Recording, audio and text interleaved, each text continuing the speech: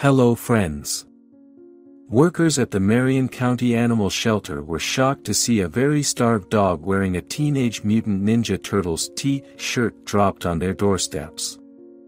When the employees removed the T-shirt, they were appalled to find the dog's wretched, malnourished physique. Every bone on the dog's body was protruding.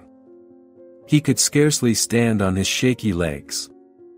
For months, he hadn't been given much food. To analyze his position, he was hauled in for a comprehensive medical checkup. Following the exams, he was placed on a tight breastfeeding and eating schedule. The shelter published the dog's terrible story on their Facebook page, prompting an outpouring of concern for the dog's well-being. The dog is currently being cared after in a loving shelter home. In his new home, he has made numerous feline pals and is gradually recovering his vigor and personality.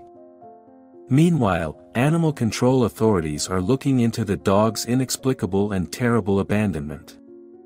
They have requested the public to provide any information they may have that will assist in identifying the dog and his owner. The cruel owner is still wandering free after brutally mistreating the dog and then getting rid of him. Let us work together to get this story to every part of the world until the perpetrator is apprehended and brought to justice.